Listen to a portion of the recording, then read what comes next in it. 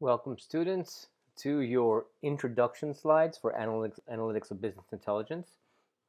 Now, if you came to the Q&A sessions, either at 6:40 or at 9 o'clock, you would have seen that we would have got up to slides 14. So basically, we ended the slides basically at the point where we downloaded R and we downloaded R Studio.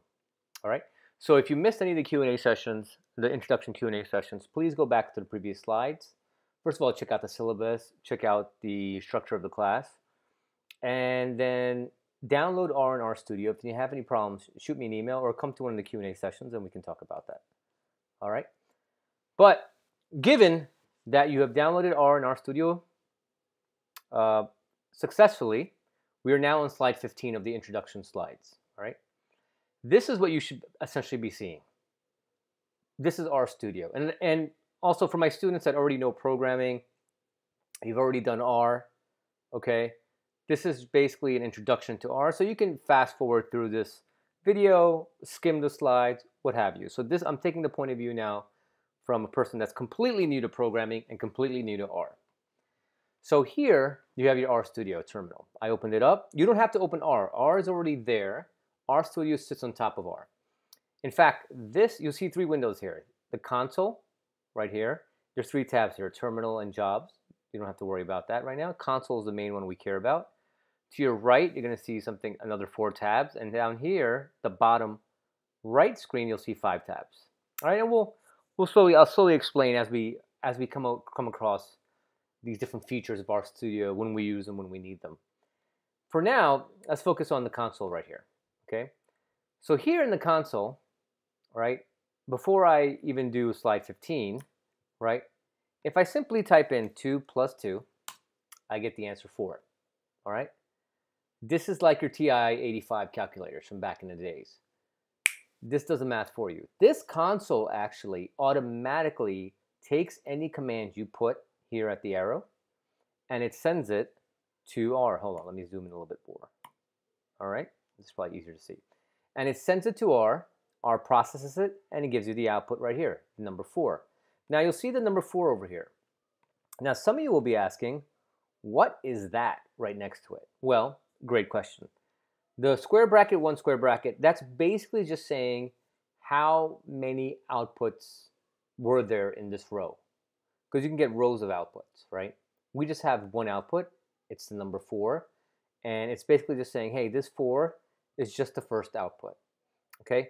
The purpose behind this is that you can get, and you will see, we're going to get rows and rows and rows of numbers coming at us and results, right? And R likes to index what position each one of those values are in. And you'll see that when we have a larger output. I'll circle back and show you what's going on here again, all right?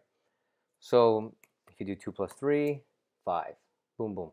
Nice and easy, straightforward. Now, here, I have something else going on over here. Here, you see this Untitled 5 in my slides, 15. What is that?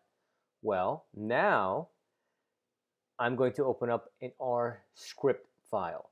And that R script file is where you guys will do your R programming. That is actually essentially where we do it. You can type R code and you can do it here in the console, but it's highly inefficient. You don't want to do that. All right, so if you go here to the top, this plus green sign, click on this. You see this nice drop down, pop down, and I'll see a whole bunch of cool things come up. Shiny web app, we'll talk about a little bit later. All right, actually towards the end of the semester if we can get to it. Text files, C++ files, even a Python script file, right? RSWE for any of you guys that messed around with that, any presentations. We just want a nice, simple R script file, the first one. I click on this, you see this Untitled 1 pops up right here. This is equivalent to how when you guys open up an Excel sheet, you know, Untitled Excel sheet opens up, or you open up a Word document, Untitled Word document opens up. This is the file that you're going to save.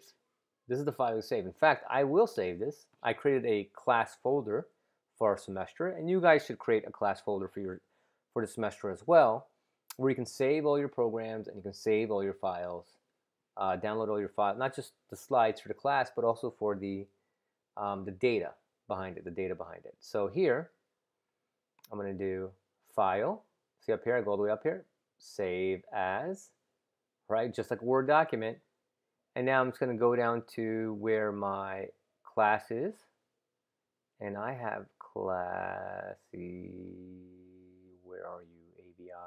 ABI, fall 2020. And that's my folder. And here I'll call this intro. I'll call this just intro, right? You click save, and look what happened. You got the name intro, and you got an extension .R. Going forward now, in your computer, now that you have R, any R file will have the extension .R. And any R program you write will have the extension automatically .R. Just like Word documents have .doc, just like Excel documents have .xls, for R, it's .R. All right? So here you go. All right, intro to R. And that's basically what we see up here. Now here, I mean, I typed in this equation right here, this fancy equation. Let me go ahead and type something similar. All right, I'll do 1100. I'll follow the same one. Why not? All right, I have this down here. I'll copy it. Be careful when you copy from my PowerPoint, my PDF slides. Okay, in this case, it looks like there wasn't many mistakes. There's a lot of space errors that happen. I don't know why. I try to figure out why the PDF software is doing that. See right here. So I have this equation, all right? Feel free to pause and at this point type in this equation, right? Or you can copy and paste and just make the fixes like I did. 1100 times 1.1 to the power of 4. 1100 times 1.1 to the power of 3 plus 1100 times 1.1 to the power of 2, etc., etc., right? This is just a mathematical equation that I want to solve, right? And the beauty of using this versus Excel or versus a calculator is that you can clearly see your equation, what you're trying to solve, as opposed to typing it into a TI-85. I guess in TI-85 you can get, the screen gets kind of cumbersome. Here you have more real estate. Same thing with Excel. Now, I want to run this. How do I run this? There's several ways to run this, okay? You see how my cursor is blinking on that line? Well, if my cursor is blinking on that line, if I click run right there, look what happened. That line 1 was sent down here to R to process, and R gave us the output, which is what? The answer, 56,156.1. You see that? So that's one way to process it. Another way to process it is you can highlight the whole thing.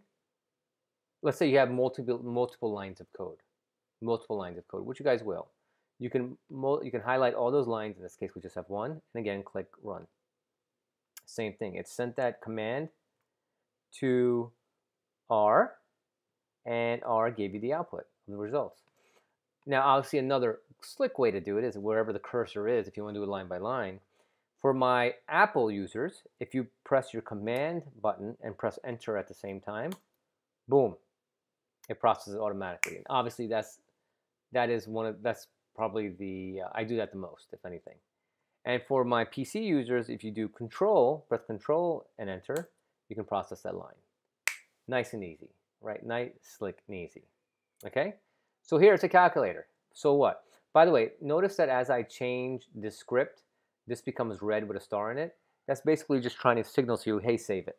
So again, my Apple users do command, you can do Command S. You can do it from File up here. You can do it from File up here. Or you can do Control S. What have you. And do the saving. All right. Oops. Now, let's introduce the concept of data containers. And for my programmers, basically variables, computer variables. All right, so what are data containers?